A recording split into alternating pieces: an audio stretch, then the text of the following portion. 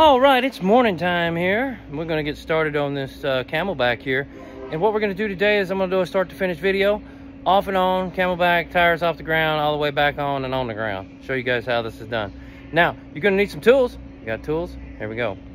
So I like to do tool giveaways, and we're gonna have one pop up in the middle of this video. Tools to do this. I suggest a drill with a 5/16 bit. You're gonna need a inch and 5/16 socket. Inch and 5/16 wrench.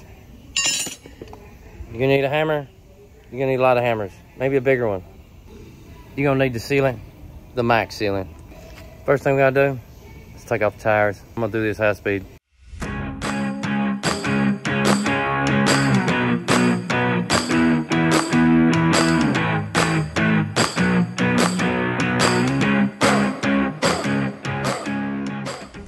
All right, now that we got the tires off, I'm gonna take this insulator cap off. We're gonna take all these bolts loose. You ain't gotta worry about dropping the axle because the axle's sitting on top of the spring. Spring is sitting on the trunnion, and it's on the outriggers. So, you're gonna need an inch and 5/16 or 33 millimeter, whichever one you got. I would use a 3/4 because you're gonna beat on it a little bit. You know, I don't know how well them battery power are gonna hold up to a big boat like that, but let's get this going. For some reason, no matter how many times we start and finish this, we always hit the impact for some reason. I don't know. Make sure it's working, I guess. Alrighty then.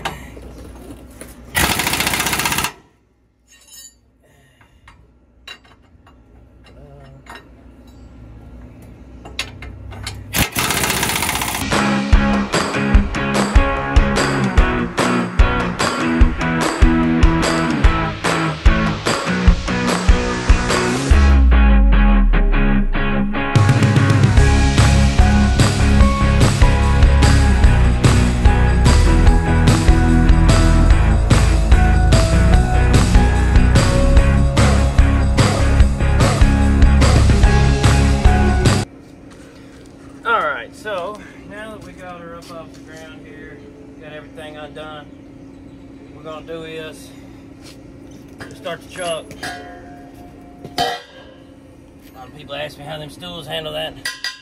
It's the bottom of some jack stands. Steel. Right out of the edge there, don't get on the bolts. Start this thing up.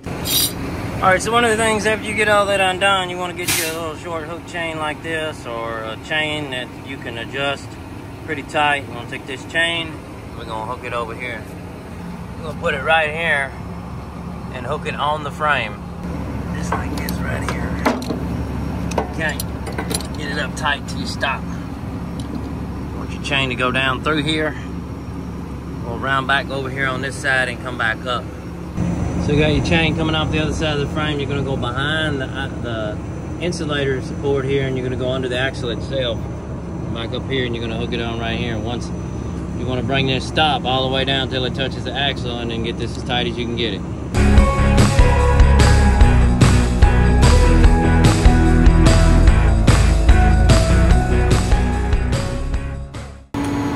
Now that the stop is touching, I'm going to hook this chain up. Right here. Bam, chain, hook, bam, there we go. There we go, bam.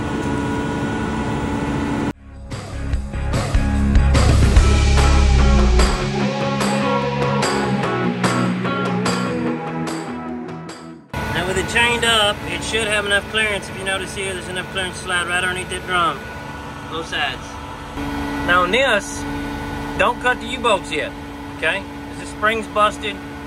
This trunnion sleeve is busted, so we're gonna take all this off. Now, if you're replacing this, don't even worry about these, just drill them out. Chances are they're gonna break off, you're gonna twist your bit off, because these are 3/16 and they're a pain in the butt to get out, okay?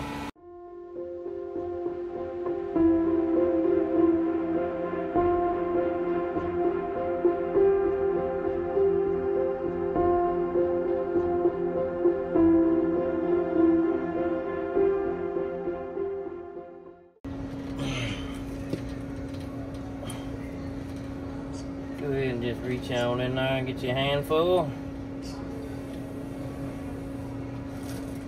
You're gonna love that rag at the cleaning.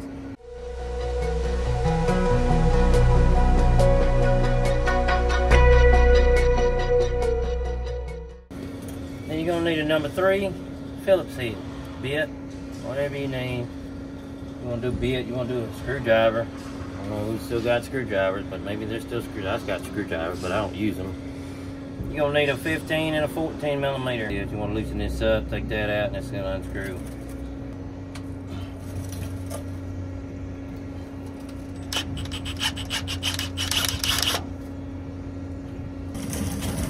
Alright, so I've seen a lot of guys beat on these things, right? So you want to take this bolt out and loosen it off right here, because you'll be beating on this thing all day trying to get it to turn.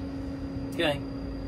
You're going to need this one's actually a standard bolt. I don't know why it's a standard bolt. Most of them are metric. They're usually 14 millimeter bolt, or, you know, but for some reason this one's standard. I don't know why. But, here we go.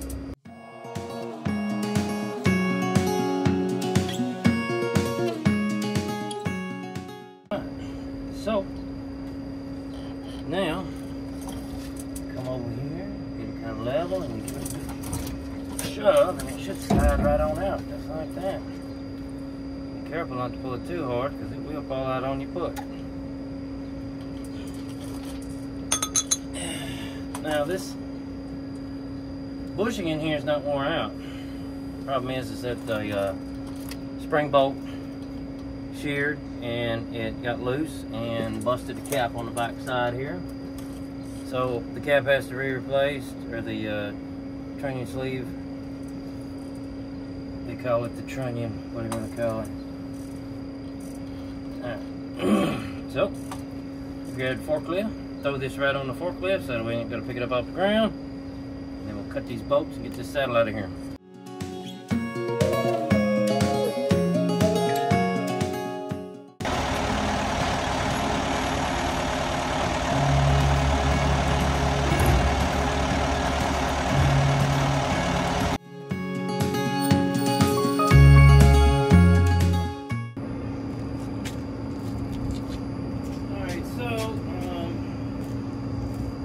Notice here you can see how the springs move, center bolt's busted. We want to just cut these off because we want this saddle right here. We're not going to buy no one of them. Best way to do this is just lay this bad boy down like that.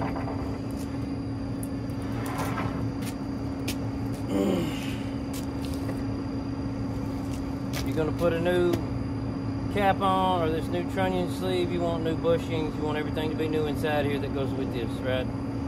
New U-bolts and spring, new everything, so you don't have to worry about none of this stuff.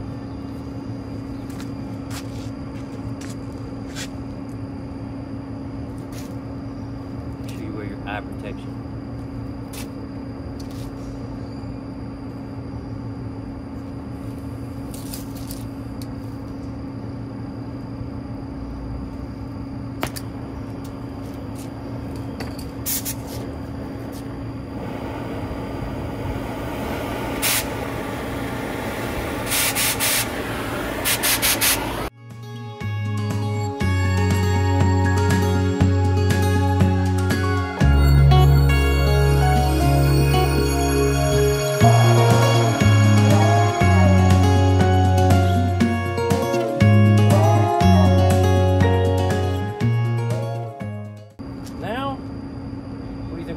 Bob, to the scrap bin.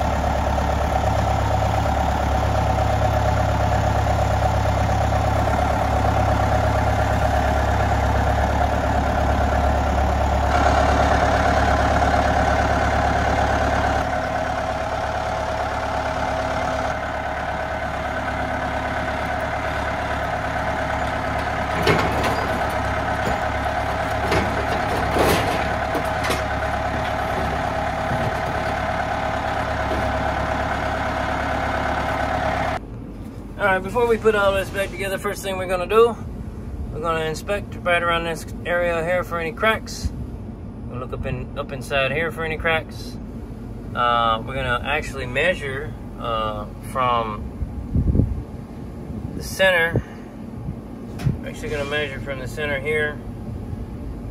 I got a little dowel that'll go in there, and we're going to measure to the back of the frame back there on both sides. I already have the dimension from the other side, so I know what it should be on this side.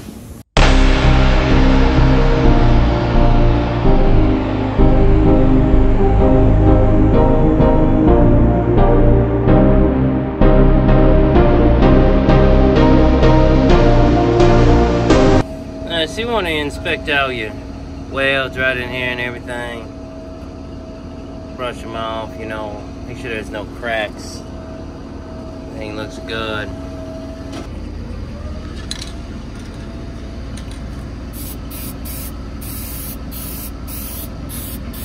Go ahead and paint that on down. Not much of a painter. Alright, so we want to get our new spring, and we're going to slide it on the forklift.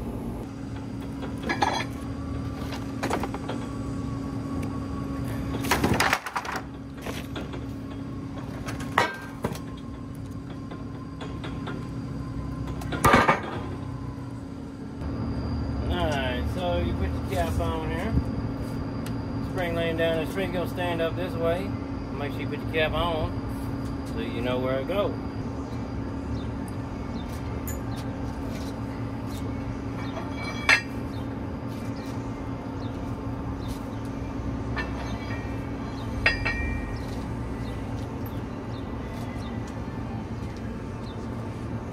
I'm lined up with a truck, so this side's gonna go down. Like so much easier to do this right here. Kind of do this on the truck. Obviously, you got directional nuts.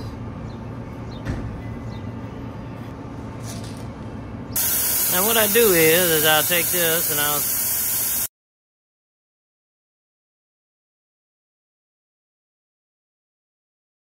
I'll stop.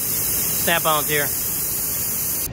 All right, so what I'm planning on doing is I'm planning on doing a tool giveaway. I like Snap-on tools. Everybody likes Snap-on tools. Okay, well, not everybody likes Snap-on tools, but me and Bob, we like Snap-on tools.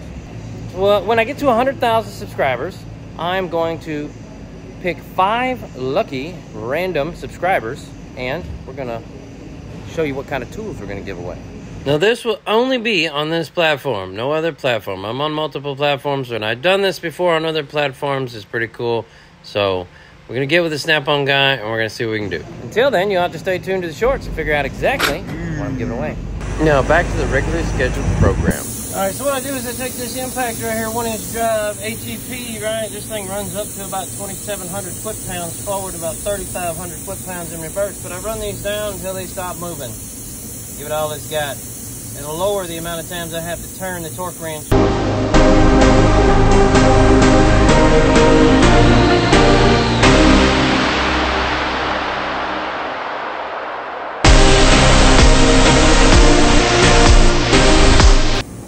Well, seeing as my phone died.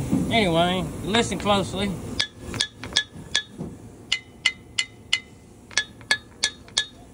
Good and tight. Alright, so on the back side here, we're going to put a little grease right here. Just a little bit. Now Bob's finger's all lubed up. Now, there's brass washer right here. Now, this faces in toward the, like this, goes straight down, like that. You don't want to put it in dry. And Bob's going to spread us a little more grease on there. And we have a steel spacer. It's not directional. Drop it on in there. Just like that. Then we have the seal. Now this seal is directional. It tapers this way. That taper goes in toward the trunnion sleeve. This goes in toward the truck. Okay, the reason why is so that way grease can get out, but material in particular can't get in. It's in all the way. Nice and flush. Now you're going to put you a thin layer of grease on your shaft here. You know, get her nice and lubed up so it slides on in.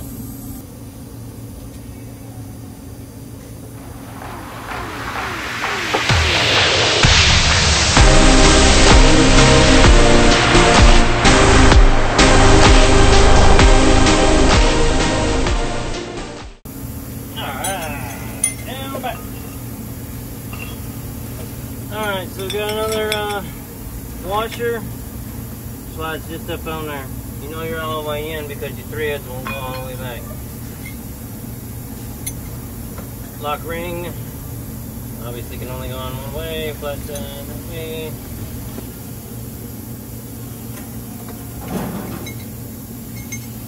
Flat side in.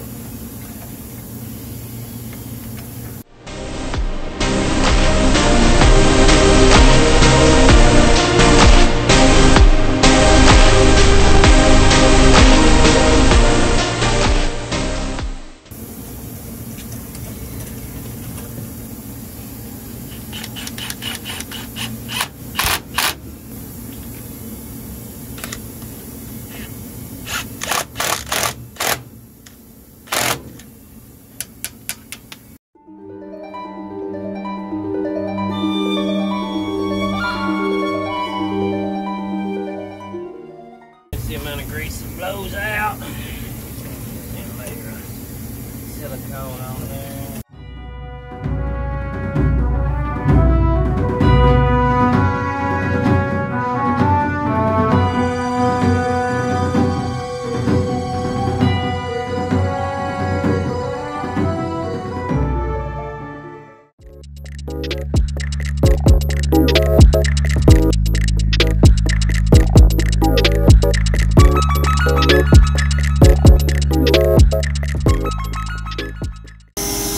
Alright, so we got our cap.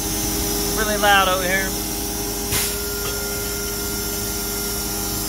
It's front both ways, so it can go either way as long as it's lined up like that. Got your spacers on each side. Bam, like that. Now your spring tail is going to go through here. Okay? This can go this way, or it can go in the front. Doesn't really matter. Insert your top insulator in the hole. Fits right in there. I'm going to take a little porta potty right here. I'm going to put her in here and space this axle out.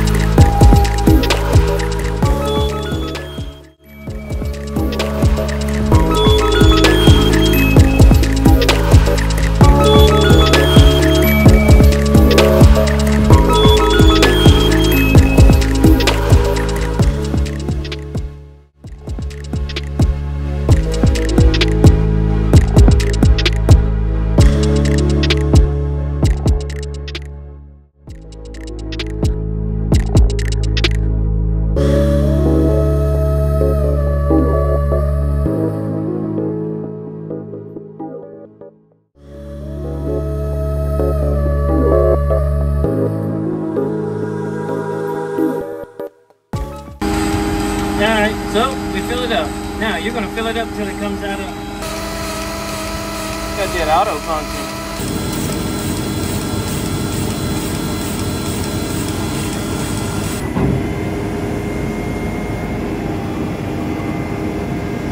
Alright, now we get to drive it. See how well she does. Turn the wheel.